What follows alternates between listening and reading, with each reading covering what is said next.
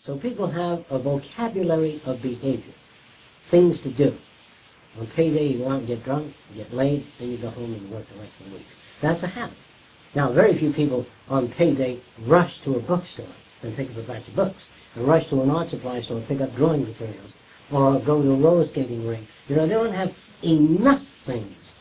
So, if you can build a vocabulary of behavior whereby you have art supplies, Wednesdays you go roller skating, Thursdays swimming, then you go down to the bay sailing. I don't mean that you do all these things, but if you build enough of behavioral areas that are pleasant, when you destroy two, it's not enough to create depression because you got so many others.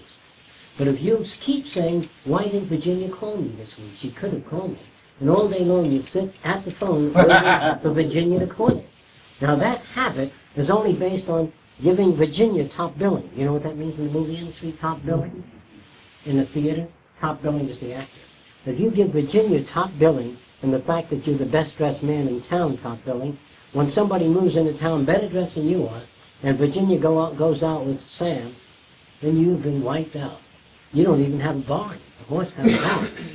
So you don't have an emotional barn, okay? Now, there are other emotional barns, which are burning. An emotional barn, when you run into depression, if you go out and get drunk, that's going into another burning barn. Because you're going to wake up with a hangover, and the problem's still going to be there, right? So think of how many emotional barns you got that you go through that are burning. All right, here's the way you get out of it. You usually don't get out of a depression. But what you do is develop habits when you're not in a depression that are fulfilling. Other habits. Try moving around. Some people buy cookbooks, and they cook Spanish foods and French foods and Greek foods. And some people go to the cooking exhibitions and shows. You know, and some people spend time and they join the chef's club where they discuss things and somebody cooks and you taste it. I'm not suggesting that you do that. But there are people that have enough alternatives so the destruction of anyone doesn't leave them in midair. Drama is a good thing, but drama doesn't always reinforce, except when you get a job. But drama could be very painful if you're an actor and you can't get a job. And you keep walking on telling everybody I'm an actor and I can't get a job. She says, is that right? Then you're depressed again. Now, here's this guy that wants to date women. He goes out and he can't get it. He can't make out with women. He can't relate to them. But he has to go out with women, and the depression is always follows the fact that you approach somebody and they say no. And you always wind up with depression. Rather than saying, oh, what is it that people say no about? They say no about habits they don't identify with. If I went into a strict Baptist church and tried to date any one of the 90 available girls, they would all reject my point of view. And I would be depressed continuously, because I go to a Baptist church continuously. And there are a lot of people that go to Baptist church continuously and wonder why they're depressed. So you stick yourself into a zone where depression can be generated. Now, if you join up with a lot of people that have a low-level value system, low-grade value system, here's what that is. Usually occurs in an industrial plant, where people without much training work. And one of them says, there comes Sloppy Fingers Joe.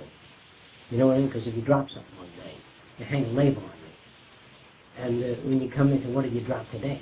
They're always coming at you, enough to depress you. You know what I mean?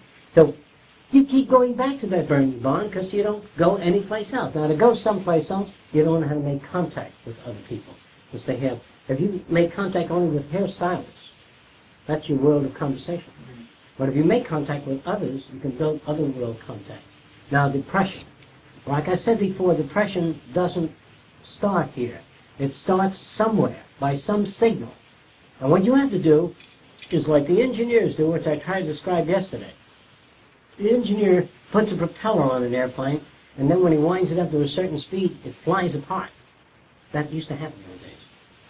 Scientists want to know how fast they can whirl a steel ball. So they put it on bearings, and they start to whirl it, and the whole goddamn ball flew apart at a certain speed. So another scientist is to make the ball smaller, and then it can go faster without falling apart because it doesn't have the same mass. And finally they wind up with a little BB about this size, which they spun at, I forget what it was, several million revolutions per second by an electromagnet.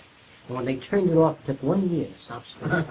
Now, they have to identify the problem, that the thing flies apart. So when an airplane propeller flies apart, they don't know when to put it on an airplane, to put it on a test rack designed for flying apart propellers. It's got a shield all around it. They're on a concrete wall.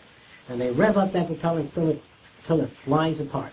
If a normal airplane propeller turns at 3,000 revolutions per minute, they rev it up to 4,000. And if it still holds together, it says on the propeller, do not rev beyond 3,000.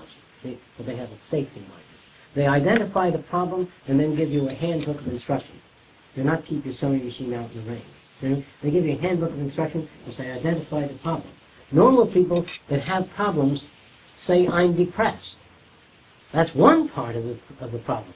The next thing is, what makes me depressed? What makes me depressed? Then you have to identify 1, 2, 3, 4. Here's what makes me depressed. I act in a play, and the guy says, well, you should allow stuff to play. Without you, it would have been terrific. So I'm sensitive to criticism. I just make a black mark there and write sensitive to criticism, and whatever the hell it is there. I get that down. This isn't dealing with the problem yet, but it's partly dealing. Next thing, the guy says to me, you and your big fucking fat shoes. In Florida, everybody wears white stuff. They have to press the shit out of me. That's another form of criticism about dress. Another thing I can't stand is when I put my arm around a girl and she says, please. That depresses me. Rejection. No end. See, so I make that. Now I know what the areas are that depress me. At least I've identified them. But most people just feel depressed. And you say, what bothers you? And they say, I don't know, just I tell you life isn't worth a shit. And they go on because they don't identify the problem. Now let's try it again. You put normal people, non-psychological problems, mechanical, in the boat. Here they are. And say that they don't have any outside depression, so they like boats. You, in that boat, sees water squirting in from the, you see water in the boat, and you see it squirting in from a certain area, you can identify quickly the position of a problem. The next thing is, you don't have any cotton to shove in that hole.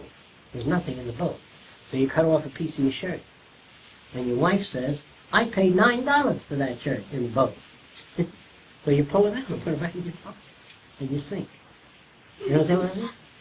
So there are times when a shirt has no value at all, except in that hole. You know, since you can't swim a mile, you know, unless you can swim a mile. But if you're a mile offshore and you can't swim very well, fuck the shirt. Now, if you don't have a shirt, say you got bathing shorts, take your wife's bra and shove it in that hole. You know what I'm talking about? Well, do you? It's like the boy with his finger in the hole. Yeah, exactly. Right. Anything. Okay. So, this is problem solving because the problem is identified. You don't want water in the boat, and the water comes from this area, and the only way to do it is to plug up that area. One movie with Laurel and Hardy, they were both in a boat, and water started to come in. And Stan, the fat, thin guy, Stan, and Laurel, the fat guy, and he says to Stan, let the water out of the boat. And Stan goes like that. So Stan pulls the cork out of the bottom of the boat. There's a cork in the bottom, most boats. So when you dry land it, you pull the cork out and let the water out. But in the water, when you pull the cork out, so when the boat started to get more water, so you should pull out the other cork. And they pull out both corks. They were doing things that were not problem solving. There's a lot of friends you got when you have trouble with your wife and not getting along. They pull the cork out of the boat. Here's how they do it. They put their arm around you and say, why don't you have children? That usually brings the marriage together. You're both at each other's throat. So they have children. Now they got the problems and the children. And the relatives say, why don't you have another kid? So they have another kid. And so there are many people that comfort you with their arms and put you in a deeper hole. So the recognition of a problem is number one, and the answer is not the answer I give, but the answer you find, whether it be roller skating, sailing, or other. You pick those areas and get busy in them. And then the depression doesn't disappear, but it's less. Now.